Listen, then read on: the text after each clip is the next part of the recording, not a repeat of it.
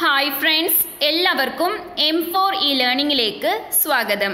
കഴിഞ്ഞ ക്ലാസ്സിൽ പലതരത്തിലുള്ള ഗ്രൗണ്ട് വാട്ടർ സോഴ്സസിനെ കുറിച്ചാണ് നമ്മൾ പഠിച്ചത് അല്ലേ? പലതരത്തിലുള്ള വെൽസ്, അതേപോലെ തന്നെ സ്പ്രിങ്സ്, ഗീസേഴ്സ് എന്നീ കാര്യങ്ങളൊക്കെ ഡിസ്കസ് ചെയ്തു. ഇന്നത്തെ ക്ലാസ്സിൽ നമുക്ക് വെറ്റ്ലാൻഡ്സിനെ കുറിച്ചും അതേപോലെ തന്നെ വാട്ടർ പൊല്യൂഷനെ കുറിച്ചുമാണ് ഡിസ്കസ് ചെയ്യാൻ പോകുന്നത്. ഓക്കെ, സോ ആദ്യമായി ഈ ചാനൽ കാണുന്ന കൂട്ടുകാർ എന്തായാലും ചാനൽ ഒന്ന് സബ്സ്ക്രൈബ് ചെയ്തേക്കണം. അതോടൊപ്പം തന്നെ തൊട്ടടുത്തുള്ള ബെല്ലൈക്കണിൽ ഓൾ കൂടി മറക്കാതെ എനേബിൾ ചെയ്ത് വെച്ചിരിക്കണം. എങ്കിൽ മാത്രമേ ഞാൻ ക്ലാസ്സസ് അപ്ലോഡ് ചെയ്യുമ്പോൾ തന്നെ നിങ്ങൾക്ക് നോട്ടിഫിക്കേഷൻ ലഭിക്കുകയുള്ളൂ. അപ്പോൾ നമുക്ക് ഇന്നത്തെ ക്ലാസ്സിലോട്ട് കിടക്കാം. സോ വെറ്റ്ലാൻഡ്സ് അല്ലെങ്കിൽ തണ്ണീർത്തടങ്ങൾ. വെറ്റ്ലാൻഡ്സ് എന്ന് പറഞ്ഞാൽ എന്താണ്? Wetlands are natural sinks of surface water. Surface water എന്ന് പറഞ്ഞാൽ ഭൂമിയുടെ ഉപരിതലത്തിൽ കാണപ്പെടുന്ന ജലമാണ്. സോ ഭൂമിയുടെ ഉപരിതലത്തിൽ കാണപ്പെടുന്ന ജലത്തെ സ്വാഭാവികമായ രീതിയിൽ അല്ലെങ്കിൽ പ്രകൃതിദത്തമായ രീതിയിൽ സംഭരിച്ചു വെക്കുന്ന ഇടങ്ങളാണ് വെറ്റ്ലാൻഡ്സ്. അതാണ് natural sings of surface water. Surface വാട്ടറിനെ നാച്ചുറലായ രീതിയിൽ സ്റ്റോർ ചെയ്ത് വെക്കുന്ന ഇടമാണ് വെറ്റ്ലാൻഡ്സ്. മനസ്സിലായല്ലോ? Paddy fields, ponds, സ്വാമ്പി region and law lying regions come under the category of law lands. Law ലാൻഡ്സിൻ്റെ കാറ്റഗറിയിൽ വരുന്ന ഇടങ്ങളാണ് പാഡി ഫീൽഡ്സ് അല്ലെങ്കിൽ നെൽപ്പാടങ്ങൾ. പിന്നെ ഏതാണ്? പോണ്ട്സ്, സ്വാമ്പി റീജിയൻ, അതേപോലെ മറ്റ് ലോ ലൈയിങ് റീജിയൻസ്. ഇതെല്ലാം തണ്ണീർത്തടങ്ങളിൽ പെടുന്ന സ്ഥലങ്ങളാണ്. Okay, the water stored here form part of the ground water. Ground വാട്ടറിൻ്റെ ഭാഗമായ ജലം തന്നെയാണ് ഈ തണ്ണീർത്തടങ്ങളിലും സ്റ്റോർ ചെയ്ത് വെക്കുന്നത്. Now reclamation of wetlands which are the natural sings of water will lead to several environmental problems like the following. Reclamation of wetlands എന്ന് പറഞ്ഞാൽ എന്താണ്? ഈ തണ്ണീർത്തടങ്ങളെ എന്തെങ്കിലും ആവശ്യത്തിനായി നികത്തുന്നതിനെയാണ് റീക്ലമേഷൻ ഓഫ് വെറ്റ്ലാൻഡ്സ് എന്ന് പറയുന്നത്. മനസ്സിലായല്ലോ? അങ്ങനെ തണ്ണീർത്തടങ്ങളെ നികത്തിയാൽ പലതരത്തിലുള്ള പ്രശ്നങ്ങൾ, അതായത് എൻവയോൺമെൻറ്റൽ പ്രോബ്ലംസ് നേരിടേണ്ടി വരും. അതിൻ്റെ ഉദാഹരണമാണ് താഴെ കൊടുത്തിരിക്കുന്നത്. ഒന്നാമത്തേത് lowering of water levels in Wells.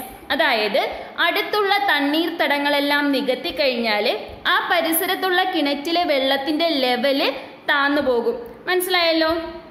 അതേപോലെ തന്നെ രണ്ടാമത്തെ ഒരു പ്രശ്നമാണ് floods become common in reverse even in slight Reigns. അതായത് ഈ തണ്ണീർത്തടങ്ങൾ സർഫസ് വാട്ടർ സ്റ്റോർ ചെയ്യപ്പെടുന്ന നാച്ചുറൽ പ്ലേസസ് ആണ് അല്ലേ?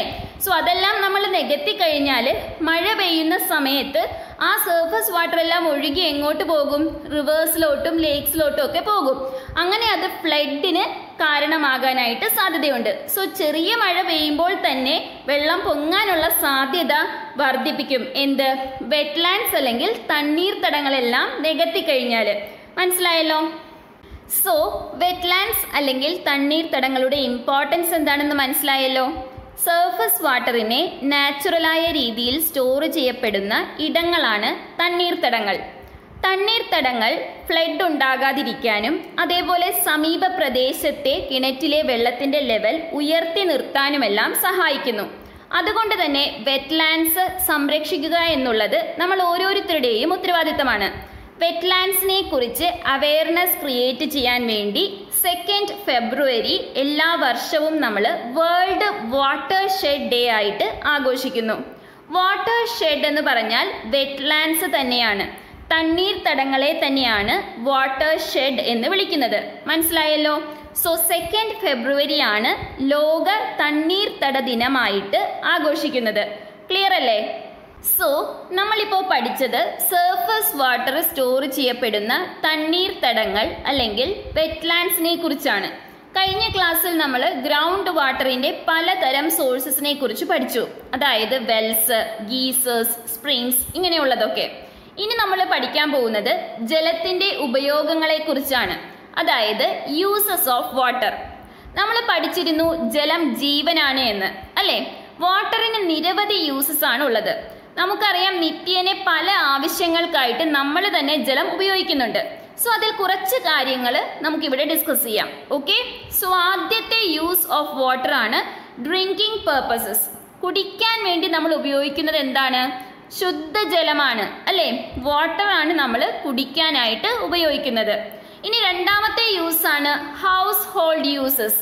വീട്ടിലെ ആവശ്യത്തിനായിട്ട് നമ്മൾ ജലം ഉപയോഗിക്കുന്നുണ്ട്, ശരിയല്ലേ? പാത്രങ്ങൾ കഴുകാനും വീട് ക്ലീൻ ചെയ്യാനും അങ്ങനെ പല ആവശ്യങ്ങൾക്കായിട്ട് വീട്ടിൽ നമ്മൾ ജലം ഉപയോഗിക്കുന്നുണ്ട്. പിന്നെ എന്താണ്? ഇറിഗേഷൻ, അതായത് കൃഷി ആവശ്യങ്ങൾക്ക് വെള്ളം അത്യാവശ്യമാണ്. പിന്നെ ട്രാൻസ്പോർട്ടേഷൻ, അതായത് നമുക്കറിയാം വാട്ടർ ഒരു ട്രാൻസ്പോർട്ടേഷൻ മീൻസ് ആണ്. ജലത്തിലൂടെ നമുക്ക് സഞ്ചരിക്കാനും കഴിയും. സോ അതിനും എന്തുപയോഗിക്കുന്നുണ്ട്? വാട്ടർ ഉപയോഗിക്കുന്നുണ്ട്. പിന്നെ എന്താണ്? ജനറേഷൻ ഓഫ് ഇലക്ട്രിസിറ്റി, വൈദ്യുതി ഉൽപ്പാദിപ്പിക്കാനും ജലം ഉപയോഗിക്കുന്നുണ്ട്. എക്സാമ്പിൾ എന്താണ്? Hydro electricity. ഓക്കെ. പിന്നെ എന്താണ്? ടൂറിസം കേസസിലും വെള്ളം ഉപയോഗിക്കുന്നുണ്ട്. പിന്നെ ഇൻഡസ്ട്രിയൽ യൂസസ്, നമുക്കറിയാം വ്യവസായ സ്ഥാപനങ്ങളിൽ പല ആവശ്യങ്ങൾക്ക് വെള്ളം ഉപയോഗിക്കുന്നുണ്ട്. പിന്നെ കൊമേഴ്ഷ്യൽ യൂസസിനും വെള്ളം ഉപയോഗിക്കുന്നുണ്ട്, അതായത് വാണിജ്യ അടിസ്ഥാനത്തിലും ജലം ഉപയോഗിക്കുന്നുണ്ട്. പിന്നെ എന്താണ്? റിക്രിയേഷണൽ യൂസസ്, നമുക്കറിയാം നമ്മൾ സ്വിമ്മിംഗ് പൂള് അതേപോലെ തന്നെ അങ്ങനെയുള്ള റിക്രിയേഷണൽ ആവശ്യങ്ങൾക്കായിട്ടും വെള്ളം ഉപയോഗിക്കുന്നുണ്ട്. സോ ഇതെല്ലാം കുറച്ച് യൂസസ് മാത്രമാണ്. ഇതിലും ഒരുപാട് യൂസസ് വാട്ടറിനുണ്ട്. സോ നിങ്ങൾക്കറിയാവുന്ന യൂസസ് എല്ലാം കളക്ട് ചെയ്ത് എഴുതി വെക്കണം. Okay. Now next is ATM four water. ജലത്തിനും ATM. ATM എന്ന് പറഞ്ഞാൽ എന്താണ്? നമ്മൾ ബാങ്കിൽ നിക്ഷേപിച്ചിട്ടുള്ള പൈസ നമുക്ക് ആവശ്യമുള്ള സമയത്ത് വിഡ്രോ ചെയ്യണമെങ്കിൽ ബാങ്കിലേക്ക് നേരിട്ട് പോകുന്നതിന് പകരം സമീപത്തുള്ള ATMൽ ചെന്ന് നമുക്ക് പൈസ വിഡ്രോ ചെയ്യാനായിട്ട് സാധിക്കും അല്ലേ?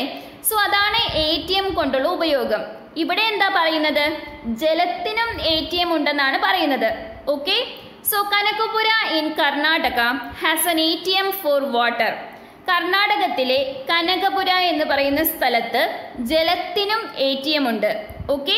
Such A facility was arranged at 33 centers due to scarcity of water owing to drought.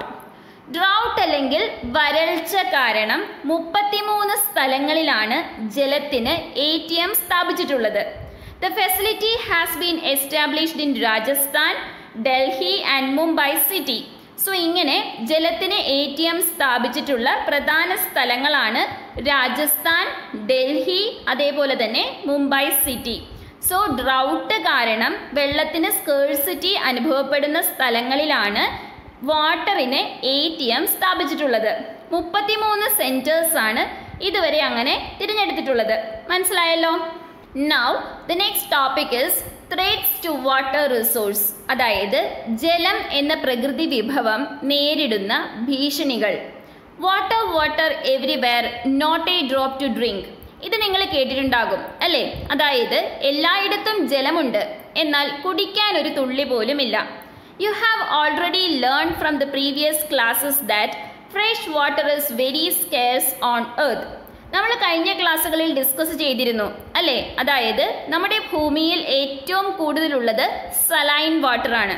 വളരെ കുറഞ്ഞ അളവിൽ മാത്രമാണ് ഫ്രഷ് വാട്ടർ കാണപ്പെടുന്നത്. Even the available fresh water sources are on the verge of depletion. ആകെയുള്ള കുറച്ച് ഫ്രഷ് വാട്ടർ സോഴ്സസും ഇപ്പോൾ ഇല്ലാതെ ആയിക്കൊണ്ടിരിക്കുകയാണ്. The total quantity of water on earth is constant. നമ്മൾ പഠിച്ചിരുന്നു ഭൂമിയിൽ കാണപ്പെടുന്ന മൊത്തം ജലം എന്ന് പറയുന്നത് എപ്പോഴും ഒരേപോലെ തന്നെയാണ്. Total quantity of water on earth constant ആയിരിക്കും. എന്തുകൊണ്ടാണ്? വാട്ടർ സൈക്കിൾ കാരണം. Hence the per capita availability of water decreases with increase in population. അതായത് ജനസംഖ്യയിൽ വർധനവുണ്ടാകുമ്പോൾ per capita availability of water decrease ആവും. Per capita availability of water എന്ന് പറഞ്ഞാൽ എന്താണ്? ഓരോരുത്തർക്കും ഉപയോഗിക്കാൻ കിട്ടുന്ന ജലത്തിനെയാണ് പെർ ക്യാപിറ്റ അവൈലബിലിറ്റി എന്ന് പറയുന്നത്. ഓക്കെ. സോ ആകെയുള്ള ഫ്രഷ് വാട്ടർ ഓരോരുത്തർക്കുമായി ഡിവൈഡ് ചെയ്ത് കൊടുക്കുന്നതിനെയാണ് പെർ ക്യാപിറ്റ അവൈലബിലിറ്റി എന്ന് പറയുന്നത്. എന്നാൽ ജനസംഖ്യയിൽ വർധനവുണ്ടാകുമ്പോൾ ഓരോരുത്തർക്കും ലഭ്യമാകുന്ന ജലത്തിൻ്റെ അളവ് കുറയും. മനസ്സിലായല്ലോ? Now, increase in the consumption of water has also influenced the availability of water. ഇന്നത്തെ കാലത്ത് നമ്മൾ കൺസ്യൂം ചെയ്യുന്ന വാട്ടറിൻ്റെ എമൗണ്ട് വളരെ കൂടുതലാണ് അല്ലേ? സോ അതും വാട്ടറിൻ്റെ അവൈലബിലിറ്റിയെ ഇൻഫ്ലുവൻസ് ചെയ്യുന്നുണ്ട്. അതായത് അമിതമായിട്ട് നമ്മൾ പല ആവശ്യങ്ങൾക്കും ജലം ഉപയോഗിക്കുന്നതും വാട്ടർ സ്കേഴ്സിറ്റിക്ക് കാരണമാകും. അതായത് ഫ്രഷ് വാട്ടറിൻ്റെ ലഭ്യതക്കുറവിന് കാരണമാകും. മനസ്സിലായല്ലോ? Now the next topic is water pollution അല്ലെങ്കിൽ ജലമലിനീകരണം. ജലമലിനീകരണം എന്ന് പറഞ്ഞാൽ എന്താണ്? The undesirable change in the physical, chemical and biological properties of water is termed as water pollution. ജലത്തിൻ്റെ ഫിസിക്കൽ, കെമിക്കൽ ആൻഡ് ബയോളജിക്കൽ പ്രോപ്പർട്ടീസിൽ വരുന്ന അൺഡിസൈറബിൾ ചേഞ്ച് അല്ലെങ്കിൽ ഡേഞ്ചറസ് ആയിട്ടുള്ള മാറ്റത്തെയാണ് വാട്ടർ പൊല്യൂഷൻ അല്ലെങ്കിൽ ജലമലിനീകരണം എന്ന് പറയുന്നത്. വെള്ളത്തിൻ്റെ ഫിസിക്കലും കെമിക്കലും ബയോളജിക്കലും പ്രോപ്പർട്ടീസിൽ വരുന്ന അൺഡിസൈറബിൾ ചേഞ്ചിനെയാണ് വാട്ടർ പൊല്യൂഷൻ എന്ന് പറയുന്നത്. മനസ്സിലായല്ലോ? This is A serious issue the modern world is facing today. ആധുനിക ലോകം നേരിടുന്ന വളരെ സീരിയസ് ആയിട്ടുള്ള ഒരു ഇഷ്യൂ ആണ് water pollution. This has become a subject of national importance in many countries. പല രാജ്യങ്ങളിലും രാജ്യശ്രദ്ധ നേടുന്ന ഒരു സബ്ജക്റ്റ് ആണ് എന്ത്? Water pollution. We have a law enforcing the control of water pollution in our country. നമ്മുടെ രാജ്യവും നേരിടുന്ന ഒരു പ്രശ്നമാണ് വാട്ടർ പൊല്യൂഷൻ. നമ്മുടെ രാജ്യത്ത് അതിനെ പ്രിവെൻറ്റ് ചെയ്യാനും കൺട്രോൾ ചെയ്യാനും വേണ്ടിയിട്ട് ഒരു നിയമം എൻഫോഴ്സ് ചെയ്തിട്ടുണ്ട്. അതേതാണ്? It is known as the law on prevention and control of water pollution. So നമ്മുടെ രാജ്യമായ ഇന്ത്യയിൽ വാട്ടർ പൊല്യൂഷൻ പ്രിവെൻറ്റ് ചെയ്യാനും അതേപോലെ തന്നെ നിയന്ത്രിക്കാനും വേണ്ടി കൊണ്ടുവന്ന ലോയാണ് law on prevention and control of water pollution. മനസ്സിലായല്ലോ? Now as per the records of United Nations organisation 20 million tons of garbage worldwide is being dumped to water every day. United Nations ഓർഗനൈസേഷൻസിൻ്റെ records പ്രകാരം ഓരോ ദിവസവും വെള്ളത്തിലേക്ക് dump ചെയ്യുന്ന garbage അല്ലെങ്കിൽ വേസ്റ്റിൻ്റെ അളവാണ് 20 million tons. Clear ആണല്ലോ? So water pollution എത്രത്തോളം നമ്മുടെ ലോകം നേരിടുന്നു എന്ന് മനസ്സിലായില്ലേ? Now situations that lead to water pollution. Water pollution അല്ലെങ്കിൽ ജലമലിനീകരണത്തിലേക്ക് നയിക്കുന്ന സന്ദർഭങ്ങൾ എന്തൊക്കെയാണെന്നാണ് ഇനി നമ്മൾ പറയാൻ പോകുന്നത്. അതായത് വാട്ടർ പൊല്യൂഷൻ്റെ കോസസ് അല്ലെങ്കിൽ വാട്ടർ പൊല്യൂഷൻ ഉണ്ടാവാനുള്ള കാരണങ്ങളാണ് ഡിസ്കസ് ചെയ്യുന്നത്. ഒരുപാട് കാരണങ്ങളുണ്ട്, അതിൽ കുറച്ച് മാത്രം നമുക്കിപ്പോൾ ഡിസ്കസ് ചെയ്യാം. ഓക്കെ, സോ ആദ്യത്തേതാണ് ഇൻഡസ്ട്രിയൽ വേസ്റ്റ്. ഇൻഡസ്ട്രീസിൽ നിന്നും പുറത്തേക്ക് വരുന്ന ലിക്വിഡ് ആയിട്ടുള്ള വേസ്റ്റ് സമീപത്തുള്ള വാട്ടർ സോഴ്സസിലേക്കായിരിക്കും അവർ ഡിസ്ചാർജ് ചെയ്യുന്നത്. സോ അങ്ങനെ വരുമ്പോൾ എന്ത് പറ്റും? ആ വാട്ടർ സോഴ്സസ് എല്ലാം പൊല്യൂട്ടഡ് ആകും. Okay, next sewage and waste water. Waste വാട്ടറും സീവേജും പ്രോപ്പറായ രീതിയിൽ ട്രീറ്റ് ചെയ്തില്ലെങ്കിൽ അത് വാട്ടർ പൊല്യൂഷനിലേക്ക് ലീഡ് ചെയ്യും. Next mining activities. ഖനികളുടെ പ്രവർത്തനം വാട്ടർ പൊല്യൂഷന് കാരണമാകും. കാരണം മൈനിങ് ആക്ടിവിറ്റീസ് നടക്കുന്ന സ്ഥലത്തിൻ്റെ സമീപത്തുള്ള വാട്ടർ സോഴ്സസിൽ വാട്ടർ പൊല്യൂഷൻ വരാനുള്ള സാധ്യതയുണ്ട്. Next is marine dumping. നമ്മൾ നേരത്തെ പറഞ്ഞതേ ഉള്ളൂ, യുണൈറ്റഡ് നേഷൻസ് ഓർഗനൈസേഷൻസിൻ്റെ കണക്ക് പ്രകാരം ഓരോ ദിവസവും 20 million tons ഗാർബേജ് ആണ് വെള്ളത്തിലേക്ക് ഡംപ് ചെയ്യുന്നത്. സോ അതും എന്തിനു കോസ് ചെയ്യുന്നുണ്ട്? വാട്ടർ പൊല്യൂഷനിലേക്ക് ലീഡ് ചെയ്യുന്നുണ്ട്. Okay, next is accidental oil leakage. എണ്ണ ഖനികളിലോ അല്ലെങ്കിൽ എണ്ണ കപ്പലുകളിലോ ഓയിൽ ലീക്കേജ് വരുന്ന സമയത്ത് അതും വാട്ടർ പൊല്യൂഷന് കാരണമാകുന്നു. മനസ്സിലായല്ലോ? Next is burning of fossil fuels. Fossil fuels കത്തുമ്പോഴും അത് വാട്ടർ പൊല്യൂഷന് കാരണമാകുന്നുണ്ട്. Next is chemical fertilisers and pesticides. Chemical ഫെർട്ടിലൈസേഴ്സും pesticides അല്ലെങ്കിൽ കീടനാശിനികളുടെ ഉപയോഗവും വാട്ടർ പൊല്യൂഷനിലേക്ക് നയിക്കുന്ന ഒരു സന്ദർഭമാണ്. Okay, now next is leakage from severe lines. Severe lines എന്ന് പറഞ്ഞാൽ എന്താണ്? വേസ്റ്റ് വാട്ടർ പോകുന്ന പൈപ്സ് ആണ് സിവർ ലൈൻസ്. സോ അങ്ങനെ വേസ്റ്റ് വാട്ടർ ഒഴുകുന്ന പൈപ്പ് പൊട്ടിയാലും എന്ത് സംഭവിക്കാം? വാട്ടർ പൊല്യൂഷൻ ഉണ്ടാകും. ഓക്കെ, സോ ഇതൊക്കെയാണ് വാട്ടർ പൊല്യൂഷന് കാരണമാകുന്ന ചില സിറ്റുവേഷൻസ് മനസ്സിലായല്ലോ. ബാക്കിയുള്ള സിറ്റുവേഷൻസും നിങ്ങൾക്ക് കണ്ടെത്താം, ഇതിൻ്റെ കൂടെ എഴുതി ചേർക്കാം. ഓക്കെ.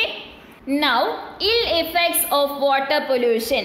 വാട്ടർ പൊല്യൂഷൻ അല്ലെങ്കിൽ ജലമലിനീകരണത്തിൻ്റെ ദൂഷ്യവശങ്ങളെക്കുറിച്ചാണ് ഇനി നമ്മൾ ഡിസ്കസ് ചെയ്യാൻ പോകുന്നത്. Okay. So water pollution not only affects the availability of fresh water but leads to the pollution of land and air as well. Water pollution അല്ലെങ്കിൽ ജലമലിനീകരണം കാരണം ശുദ്ധജലത്തിൻ്റെ ലഭ്യതക്കുറവ് മാത്രമല്ല അനുഭവപ്പെടുന്നത്, പകരം ലാൻഡും എയറും പൊല്യൂട്ടഡ് ആകുന്നുണ്ട്. മനസ്സിലായല്ലോ. സോ വാട്ടർ പൊല്യൂഷൻ കാരണം ജലം മാത്രമല്ല മലിനീകരിക്കപ്പെടുന്നത്, അല്ലെങ്കിൽ ശുദ്ധജലത്തിൻ്റെ അവൈലബിലിറ്റിയിൽ മാത്രമല്ല കുറവ് സംഭവിക്കുന്നത്, പകരം ലാൻഡും എയറും പൊല്യൂട്ടഡ് ആകുന്നുണ്ട്. മനസ്സിലായല്ലോ. The survival of plants and animals are put into danger. So ഇങ്ങനെ വാട്ടർ പൊല്യൂഷൻ കാരണം എന്തെല്ലാം മലിനീകരിക്കപ്പെടുന്നുണ്ട്? ജലം മലിനീകരിക്കപ്പെടുന്നു, ലാൻഡ് മലിനീകരിക്കപ്പെടുന്നു, എയർ മലിനീകരിക്കപ്പെടുന്നു. സോ അങ്ങനെ വരുമ്പോൾ പ്ലാന്റ്സിൻ്റെയും ആനിമൽസിൻ്റെയും സർവൈവൽ ഡേഞ്ചറിലേക്ക് വരും, അല്ലെങ്കിൽ അവർക്ക് സർവൈവ് ചെയ്യാനായിട്ട് ബുദ്ധിമുട്ട് അനുഭവപ്പെടും. It is essential that the purity of water in our schools is to be inspected. നമ്മുടെ സ്കൂളുകളിൽ ലഭ്യമാകുന്ന ജലത്തിൻ്റെ പ്യൂരിറ്റി ഇൻസ്പെക്റ്റ് ചെയ്യേണ്ടത് ആവശ്യമായ ഒരു കാര്യമാണ്. അതായത് സ്കൂളിൽ ലഭിക്കുന്ന ഫ്രഷ് വാട്ടർ ശരിക്കും പ്യുവർ ആണ് എന്ന് ഉറപ്പുവരുത്തേണ്ട ആവശ്യമുണ്ട്. Okay. The tanks not kept closed and not cleaned at regular intervals are unsuitable for storage of drinking water. നമുക്കറിയാം, നമ്മുടെ സ്കൂളുകളിലാണെങ്കിലും വീടുകളിലാണെങ്കിലും വെള്ളം സ്റ്റോർ ചെയ്യുന്നത് ടാങ്കുകളിലാണ്, അല്ലേ?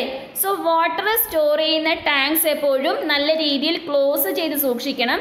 അതേപോലെ തന്നെ റെഗുലർ ആയിട്ടുള്ള ഇൻ്റർവെൽസിൽ ടാങ്കുകൾ ക്ലീൻ ചെയ്യുകയും വേണം. അങ്ങനെ ക്ലോസ് ചെയ്ത് വെക്കാത്തതും ക്ലീൻ ചെയ്യാത്തതുമായ ടാങ്കുകൾ ഡ്രിങ്കിങ് വാട്ടർ സ്റ്റോർ ചെയ്യാനായിട്ട് ഉപയോഗിക്കാൻ പാടില്ല. മനസ്സിലായല്ലോ. The cleanliness of the source of water should also be ensured. നമ്മൾ കുടിക്കാൻ ഉപയോഗിക്കുന്ന വെള്ളത്തിൻ്റെ സോഴ്സ് ക്ലീൻ ആണ് എന്ന് എപ്പോഴും ഉറപ്പുവരുത്തണം. ഓക്കെ. സോ നമ്മളിപ്പോൾ വാട്ടർ പൊല്യൂഷൻ എന്താണെന്ന് പഠിച്ചു, അതേപോലെ തന്നെ വാട്ടർ പൊല്യൂഷനിലേക്ക് ലീഡ് ചെയ്യുന്ന സിറ്റുവേഷൻസ് എന്തൊക്കെയാണെന്ന് പഠിച്ചു. ഇതുകൂടാതെ ഇൽ എഫക്ട്സ് ഓഫ് വാട്ടർ പൊല്യൂഷനും പഠിച്ചു. പിന്നെ ഇന്നത്തെ ക്ലാസ്സിൽ തുടക്കത്തിൽ നമ്മൾ പഠിച്ചത് വെറ്റ്ലാൻഡ്സ് അല്ലെങ്കിൽ തണ്ണീർത്തടങ്ങളെ കുറിച്ചാണ്. ഓക്കെ. സോ ഇന്നത്തെ ക്ലാസ്സിൽ ഇത്രയും കാര്യങ്ങളാണ് ഉൾപ്പെടുത്തിയിട്ടുള്ളത്. ബാക്കിയുള്ള കാര്യങ്ങൾ അടുത്ത ക്ലാസ്സിൽ നമുക്ക് ഡിസ്കസ് ചെയ്യാം. സോ ഇന്നത്തെ ക്ലാസ് നിങ്ങൾക്ക് മനസ്സിലായിട്ടുണ്ടാകുമെന്ന് വിചാരിക്കുന്നു. നിങ്ങളുടെ അഭിപ്രായങ്ങളും നിർദ്ദേശങ്ങളും കമൻറ്റായി അറിയിക്കാൻ മറക്കരുത്. ഇതുവരെ ചാനൽ സബ്സ്ക്രൈബ് ചെയ്തിട്ടില്ലാത്ത കൂട്ടുകാർ എന്തായാലും ചാനൽ ഒന്ന് സബ്സ്ക്രൈബ് ചെയ്തേക്കണം. അതോടൊപ്പം തന്നെ വീഡിയോയുടെ ലിങ്ക് നിങ്ങളുടെ ഫ്രണ്ട്സിന് ഷെയർ ചെയ്ത് കൊടുക്കാനും മറക്കരുത്. സോ അടുത്ത ക്ലാസ്സിൽ കാണുന്നത് വരെ താങ്ക് യു ഫ്രണ്ട്സ്.